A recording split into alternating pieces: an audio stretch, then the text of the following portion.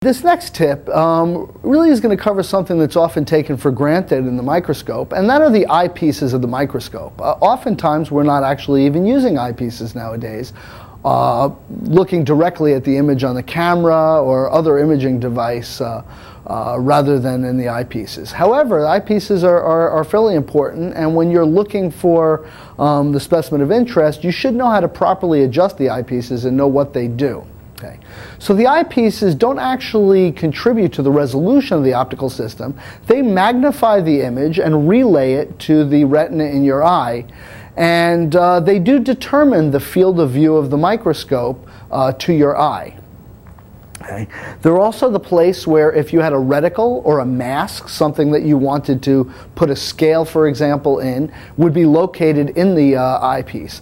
One point I want to make about eyepieces is that most eyepieces nowadays are termed what they call high eye point eyepieces, and what that means is they're designed for people with or without eyeglasses, so you don't have to take your eyeglasses off when you're looking in the eyepiece of the microscope. They're designed for that, okay? Useful magnification of the microscope and system based on the NA is about 500 to 1,000 times. Okay. So there are conjugate planes within the eyepiece itself, but the important thing that you want to get from an eyepiece is that you have a field plane here in the middle, and there's actually a shelf there that normally you can access with a little ring that would put a reticle or an eyepiece reticle. So you'd unscrew that ring, drop in your reticle, and screw it back down tight.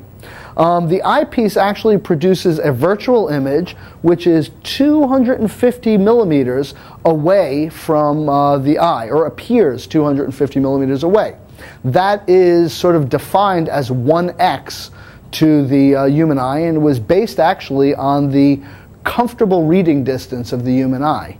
The light from there, you can see, goes through the eyepiece. It actually uses the lens in the eye to reflect the image focused back on the retina.